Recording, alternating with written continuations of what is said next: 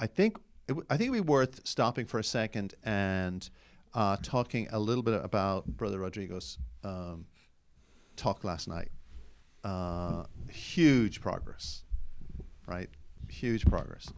But what I want to do is I'm going to show the ending later, how he ended a little too abruptly, right?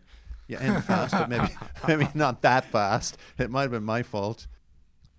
And I think there was a very good effort last night in the Holy Hour by Brother Rodrigo to use analogy. And I think if it helps, I'm going to analyze it very, very quick. You can agree or disagree, but it'll show you how analogy can really help you. The basic archetype of the story was the day after I got my driver's license, and I am the greatest driver in the world. You know, everybody knows. A kid can tell you, oh, something bad is going to happen, right? Mm-hmm. It's funny, isn't it? You just knew, oh boy, it's not going to end well. That day is not going to end well. And then you find out he's driving his mother. You go, oh, this is going to be really bad. See, it's funny, isn't it? Why? Why? Because it's archetypal, not because you have the proportions right, but because the proportion is archetypal. And again, this is what fascinates me, that a young kid already knows where this is going. That's why they sit up. What happened? Mom was there? Oh boy, this is bad. This is bad. This is not going to be good. So that was the archetypal story. It drew us in. I told Brother this morning that when he said his mom, he said very quick, so he didn't pick it up. A lot of people would not have picked up that his mom was beside him in the car. So you lose a bit of context. And a trick I told him is, you know, if there's a key word like that people have to understand, repeat it again. Say, my mom, my dear mom. See? You hear great speakers. When they do that, and you're wondering, what are they doing? They're trying to burn that concept into your mind. See? And it's very pleasing because it gives people time. Oh, the mom. Oh, this is going to be really bad, right? You want people to say, this is bad.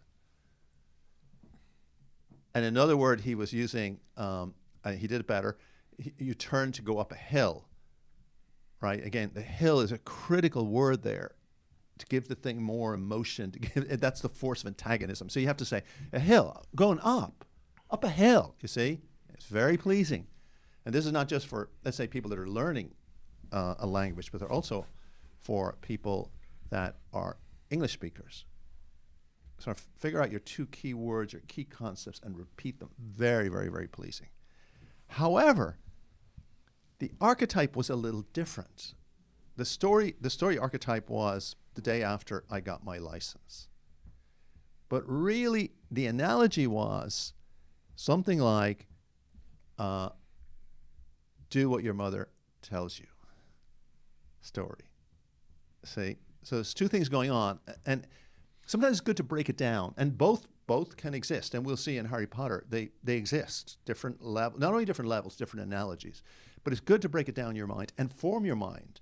Why? Because don't forget, the brain is something, I'm not an expert, but if you make an effort to do these things, it forms wires. Wires connect faster. Something like this. The electricity moves faster in your brain. When you start out first, it's really hard. And you go, well, why waste my time? But if you form the habit, there are, in fact, two archetypes running here. One archetype is the one that he chose.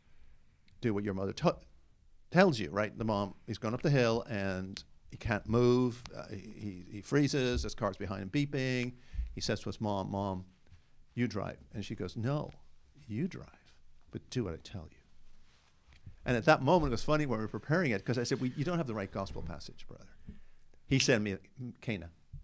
I go, now we're talking. See how it just clicked right in when Mary turns and says, do what he tells you.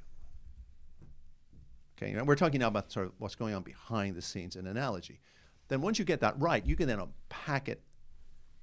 So you can actually then give the homily any way you want, but you now have something. And not only that, what's powerful about analogy, you can keep that, and you could give that as a homily 30, 40 times, and people would love it, right? So when you get analogy right, store it, right?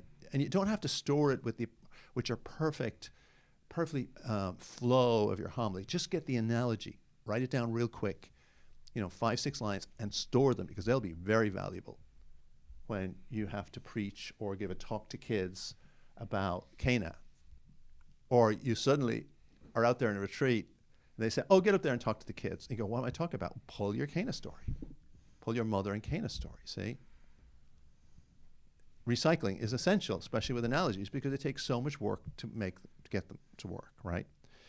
So again, you see the archetype, and here we see, as we will see in Harry Potter, that we will see that she's actually running a lot of archetypes at the same time. Just one funny little thing that I thought was a bit my mistake. I'm the best driver that you can find around. That was my answer to my mom's question. Now, see, Mom, he said it very quick. See that? You said, Mom, you did say it, but it's too quick. We didn't have time to imagine Mom sitting beside me in the passenger seat. But I want you to look at the end. But guess what? I did it. A little too abrupt. A little too abrupt, because, and it's probably my fault, because I always say end, right? What I mean is, don't take off again and take off again and take off again. But it's not ching. They were like, even those that were sleeping were like, something happened. Right? So the metaphor, the analogy to help you know how to end is called a slow curtain close, because you're lowering your voice and you're slowing it down. So in the time it takes you for a curtain in a theater to come down, that's what you do. Slow down your voice, no new thought, and say, well, now we're here in front of the Eucharist, that's whatever. Okay, any questions, any comments? Oh, by the way, if you're listening on YouTube and you'd like to help Brother Rodrigo or encourage him, his Eucharistic hour is up on YouTube, and you can leave all the comments you want, giving him suggestions. And remember, he's just learning English, so very brave of all these brothers that have to get out there and just do it. And then the last thing, too, when you give a Eucharistic hour, risk it. Go try things. Nothing happens. All that's going to happen is that your little sister laughs at you. But that's all. There's going to be nothing worse than that. Now is the time in the seminary to try things. Push yourself. Try it. Some will work and some will not. Okay, well then, any comments?